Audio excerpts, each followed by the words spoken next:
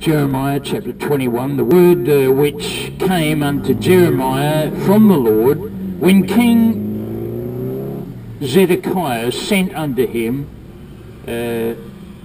Pashur the son of Melchiah, and Zephaniah the son of Maaseiah the priest, saying, Inquire, I pray thee, of the Lord for us. For Nebuchadrezzar king of Babylon maketh war against us. If so be that the Lord will deal with us according to all his wondrous works, that he may go up from us.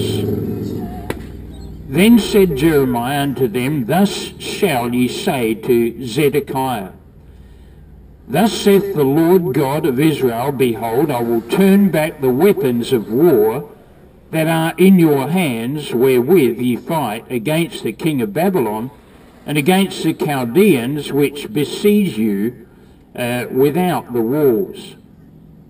And I will assemble them into the midst of this city. And I myself will fight against you with an outstretched hand and with a strong arm, even in anger and in fury and in great wrath. And I will smite the inhabitants of this city, both man and beast. They shall die of a great pestilence. And afterwards, saith the Lord, I will deliver Zedekiah king of Judah, and his servants and the people, and such as are left in this city, from the pestilence, from the sword, and from the famine, into the hand of Nebuchadrezzar, king of Babylon, and into the hand of their enemies, and into the hand of those that seek their life. And he shall smite them with the edge of the sword. He shall not spare them, neither have pity, nor have mercy. And unto this people thou shalt say, Thus saith the Lord, Behold, I set before you the way of life, and the way of death. He that abideth in this city shall die by the sword, and by the famine, and by the pestilence. In other words, disease. But he that goeth out, and falleth to the Chaldeans that beseech you, he shall live, and his life shall be unto him for a prey. For I have set my face against this city for evil, and not for good, saith the Lord. It shall be given into the hand of the king of Babylon, and he shall burn it with fire. And touching the house of the king of Judah, say, Hear ye the word of the Lord, O house of David. Thus saith the Lord, Execute judgment in the morning, and deliver him that is spoiled out of the hand of the oppressor. Lest my fury go out like fire, and burn, that none can quench it, because of the evil of your doings. Behold, I am against thee, O inhabitant of the valley, and rock of the plain, saith the Lord, which say, Who shall come down against us, or who shall enter into our habitations? But I will punish you according to the fruit of your doings, saith the Lord. And I will kindle a fire in the forest thereof, and it shall devour all things round about it. Jeremiah 22. Thus saith the Lord, Go down to the house of the king of Judah, and speak there this word, and say, Hear the word of the Lord, O king of Judah, that sittest upon the throne of David, thou and thy servants and thy people that enter in by these gates. Thus saith the Lord, Execute ye judgment and righteousness, and deliver the spoiled out of the hand of the oppressor. And do no wrong, do no violence to the stranger, the fatherless nor the widow, neither shed innocent blood in this place.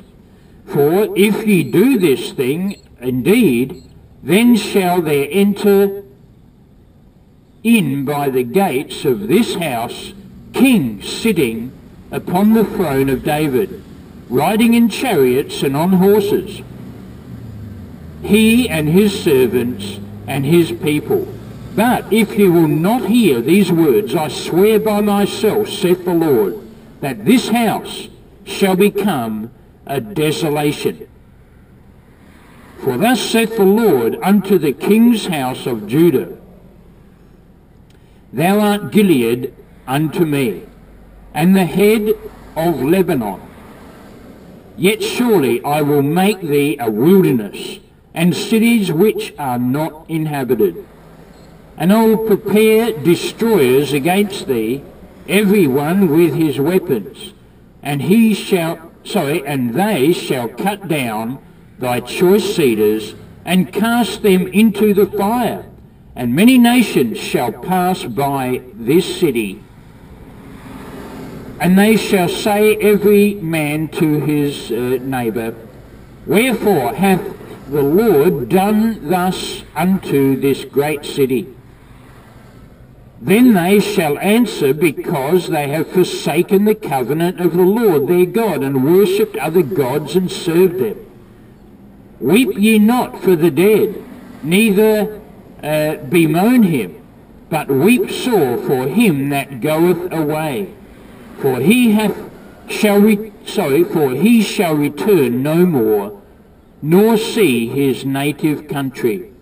For thus saith the Lord touching Shallum, the son of Josiah, king of Judah, which reigned instead of Josiah his father, which went forth out of this place, he shall not return thither or there any more, but he shall die in the place whither or where they have led him captive, and shall see the land no more. Woe unto him that buildeth his house by uprightness, and his chambers by wrong. He useth his neighbour's service without wages, and giveth him not for his work. That saith, I will build me a wide house and large chambers, and cutteth him out windows, and it is sealed with cedar, and painted with vermilion. Shalt thou reign because thou closest thyself in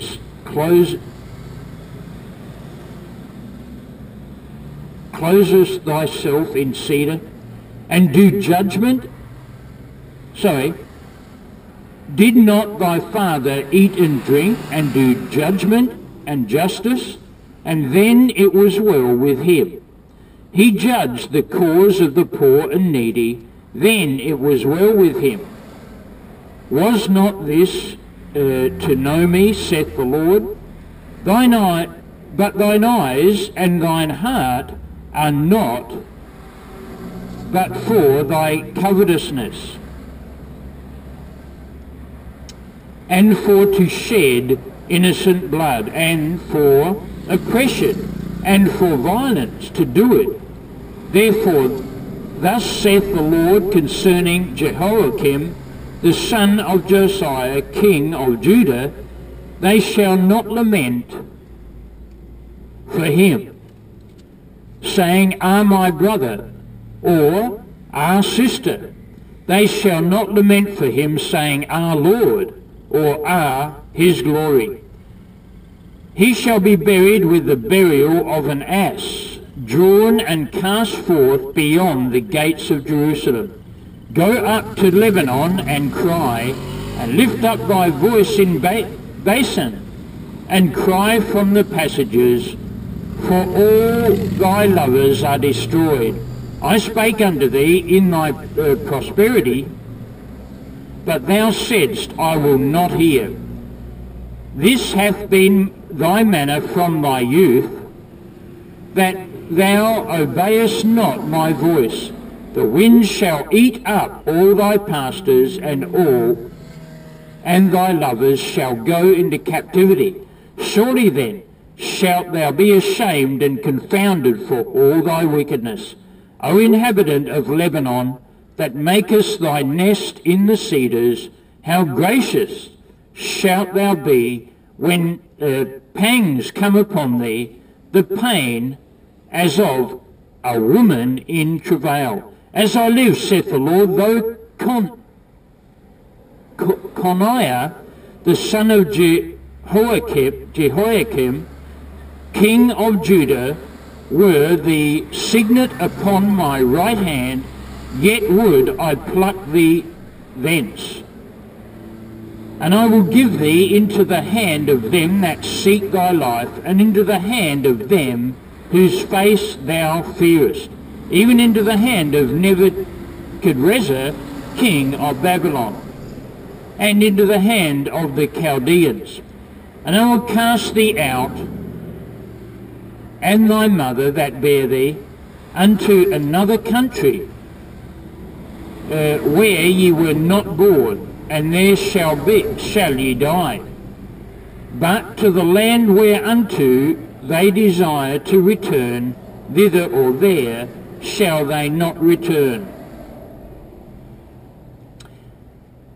Is this man Coniah, a despised broken idol? Is he a vessel wherein is no pleasure?